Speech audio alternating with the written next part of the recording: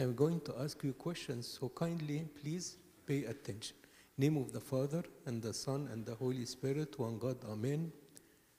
Glory be to the Father, and to the Son, and the Holy Spirit, now and at all times, and forever and ever, Amen. The Gospel reading today shows us that we shouldn't rush into doing something. But before we do something, we have to consult with God. We have to slow down and ask God. This is exactly what happened with St. Peter in the Gospel reading. He was asked if his teacher, the Lord Christ, is paying the temple taxes. And as I said, he slowed down, went to ask Jesus, and to come back with the answer. And this is something that we should all do. We should slow down. Please don't rush into taking any action before you pray for it and ask God. So St. Peter went to the Lord Christ, and the Gospel reading today said that the Lord started the discussion with him. Sometimes the Lord Jesus is a bit slow to answer our prayers. And sometimes he is very quick to answer our prayers, according to the situation.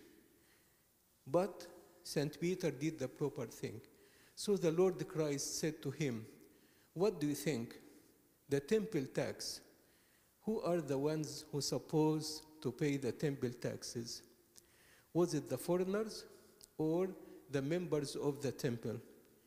He said, "I think the foreigners." He said, "You are right. However, in order not to cause a problem," and here is another lesson, try to avoid problems. The Lord Christ said, "But in order not to cause a problem, in order not to be a stumbling block for them, go and cast your net, and you will catch a fish. And open the fish, you will find a bracelet that will have enough value to pay the temple tax for you and for me, to avoid a problem." He was not supposed to, but to avoid a problem. So at least from this event, we learn two things. One, slow down. So many problems happen to us when we rush. Never take a decision before you consult with God. And once you consult with Him, He will work with you, sometimes quickly, like did today, or sometimes very slow. But again, go back to God before you taking any action. This is what happened with King Hezekiah of the Old Testament.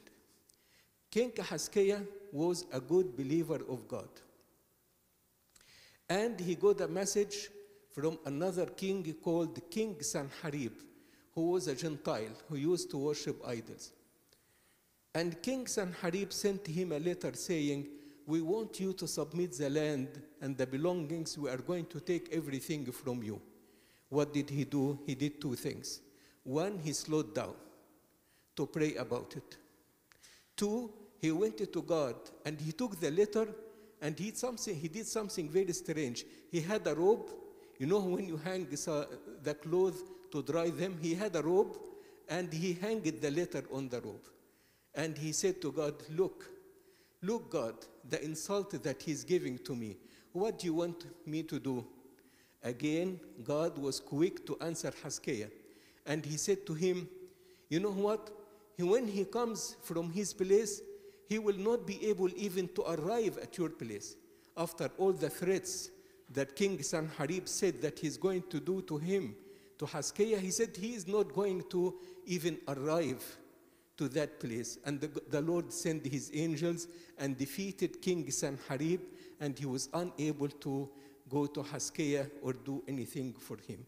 So Hezekiah taught us the same lesson like St. Peter. One, slow down. Every time we rush into things, we do mistakes because it's not well thought of. It's not well studied. It's not prayed for. But God is saying, go to God before you take an action. You can save yourself plenty of troubles. The same thing happened to Mary and Martha. But I told you, the Lord can answer very quickly or can answer slow, but he will answer. Mary and Martha sent a message to the Lord Christ, and they said, the one whom you love is sick, about Lazarus.